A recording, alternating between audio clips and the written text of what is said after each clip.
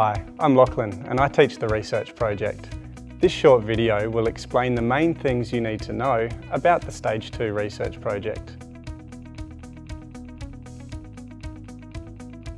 The Research Project is all about you and what you want to learn. Throughout the project, you are in control of your own learning. This subject is an opportunity for you to research something you're interested in, decide how you carry out your research, decide on the way you produce your findings, and make judgments about how successful you've been. You can research anything that interests you. You could do something scientific, sporting, artistic, or historical. You could do something subject-based or community-based. It really is up to you.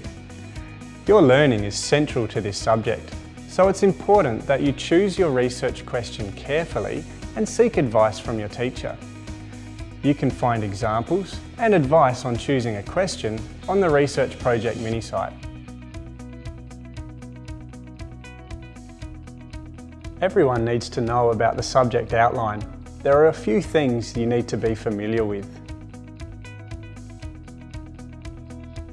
The research framework is particularly important.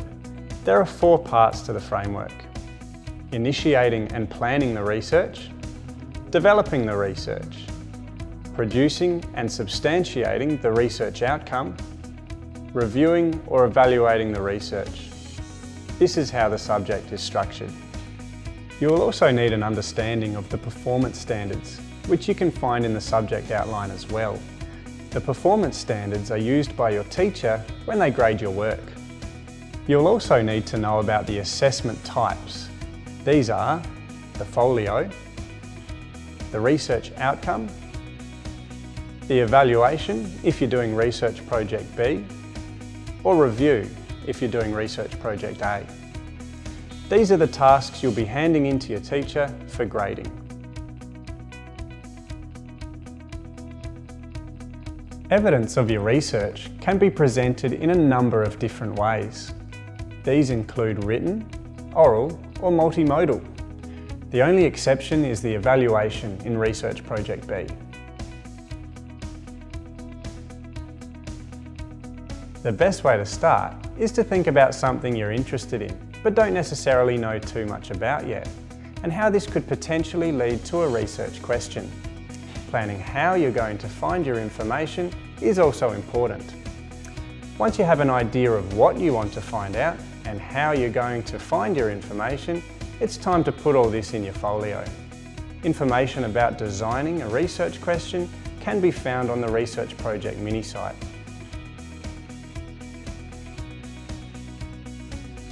Researching is collecting and developing ideas from information. Because researchers need to keep records of what they do, you'll need to create a way to keep a record of all the information you find and of how your research is developing. Your collection of information and what that information means is recorded in your folio. Really good researchers should try to get as much information as possible by using a range of research processes. Research processes are activities undertaken to generate information. Research processes could include surveys, interviews, action research, research from books, research from the internet, and more. Not at all. In fact, it's a great chance to put your problem-solving skills to good use. You'll be able to show how you turned things around and how you learnt from mistakes and challenges.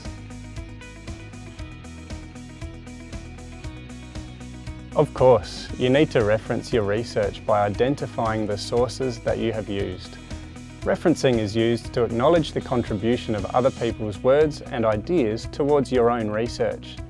More information about referencing can be found on the Research Project mini-site.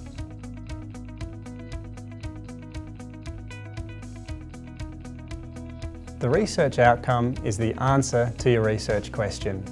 It's where you show your key findings and substantiate them with evidence and examples from your research. You can choose the way you wish to show these findings. Your research outcome could be either written, oral, or multimodal. Imagine you researched the life of a famous artist.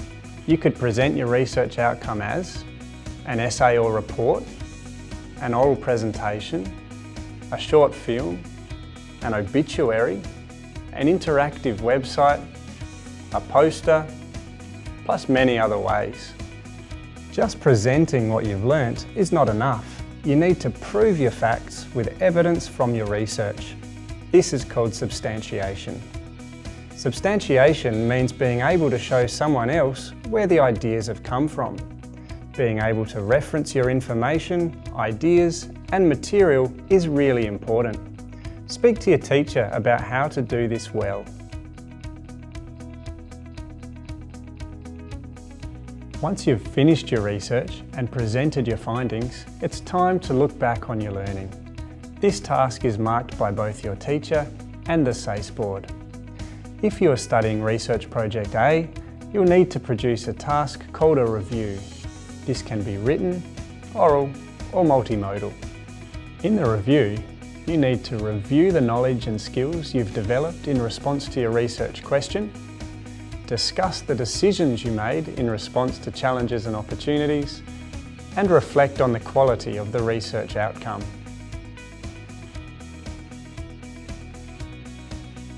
If you're studying the Research Project B, you'll need to produce a task called an evaluation. It must be written. This task is marked by both your teacher and the SACE board. In the evaluation, you need to evaluate the research processes you used to find information for your research, evaluate the decisions you made in response to challenges and opportunities, and evaluate the quality of the research outcome. Just like the review, both your teacher and the SACE board mark the evaluation.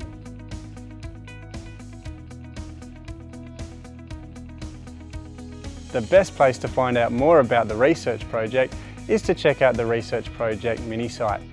The SACE board also holds a student expo during August every year. But the best source of information is your teacher. Make sure you ask questions if you're unsure about something. Research Project is about what you want to do and how you want to do it. Thanks for watching, have fun and enjoy your research project.